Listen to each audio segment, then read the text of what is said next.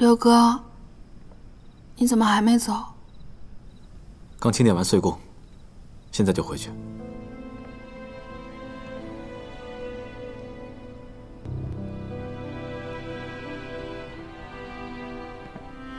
展昭已经死了，你没必要再为他这么守下去。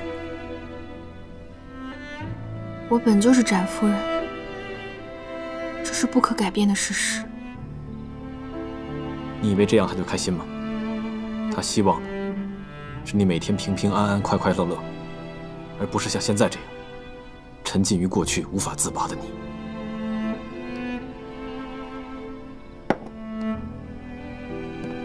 刘哥，我以为你会懂我呢。既然你不能理解我，也别跟我说什么大道理。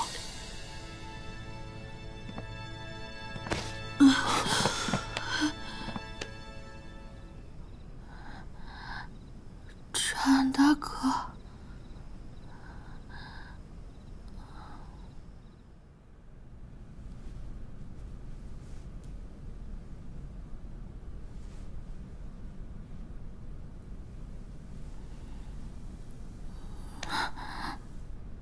展大哥，不要走，不要丢下我。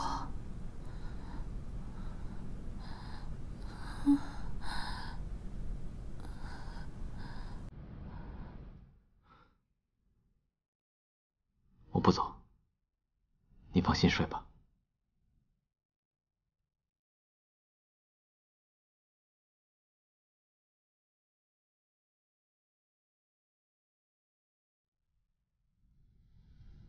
好想你。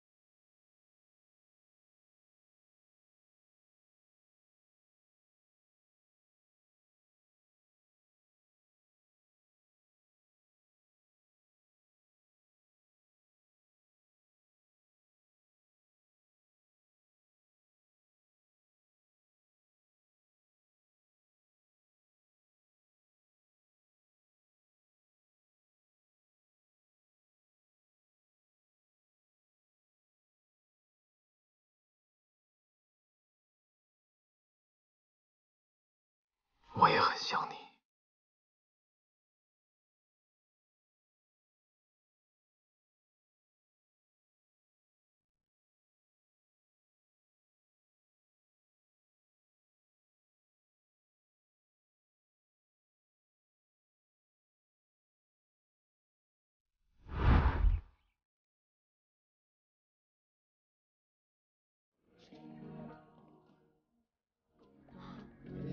我已经把莫言送回了大宋，而且他已经相信你已经死了。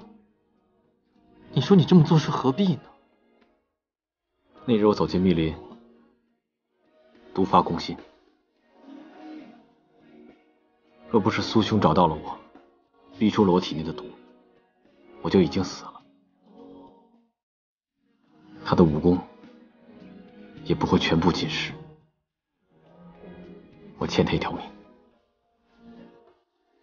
况且耶律菩萨奴这个身份不能丢，我们的任务还没有完成，我们的大宋还在苦难中，这个身份当然由我来接替。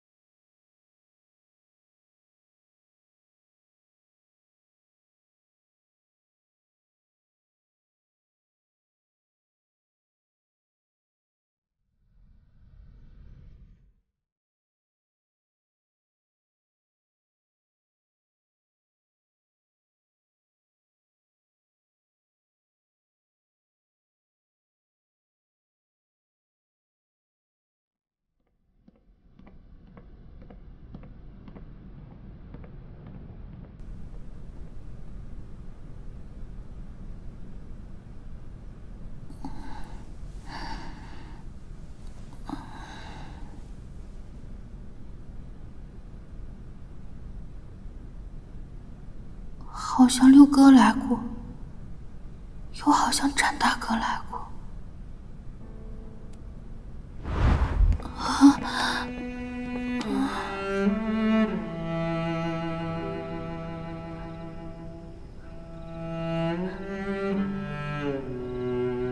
展大哥，你喝多了。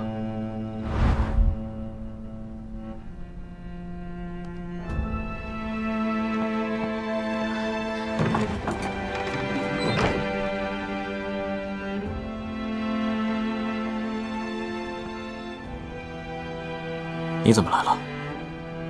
我一路过来都很小心，没有人跟着。我们不能过多接触，会暴露我的身份。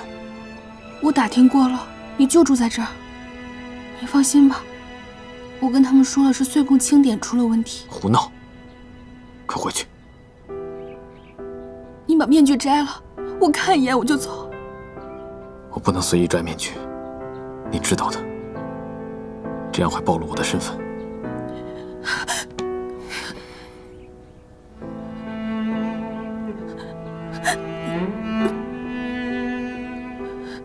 你骗我！你为什么不敢摘面具？我现在就可以摘下面具。你做好准备了吗？你做好接受展昭一死，我是你六哥的现实了吗？你用尽一切办法让自己不去想，装作自己没事，你还希望他回来？你压根就没相信他死了，对不对？